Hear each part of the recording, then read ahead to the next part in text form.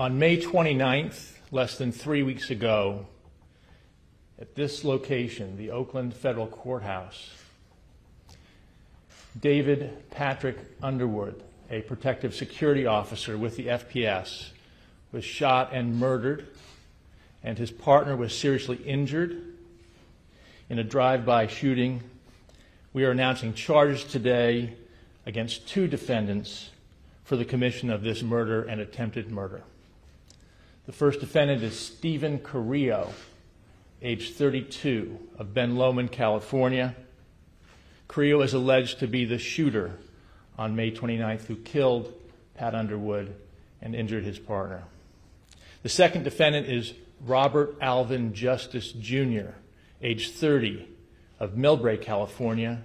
Justice is alleged to have been the driver of the van from which Carrillo fired his shots. Justice is also charged, as I'll describe, with aiding and abetting murder and attempted murder. Carrillo is charged with federal murder and attempted murder in violation of Title 18 United States Code, Section 1114. If convicted of murder, Carrillo faces a statutory maximum penalty of life imprisonment or death. If convicted of attempted murder, Carrillo faces a statutory maximum penalty of 20 years imprisonment.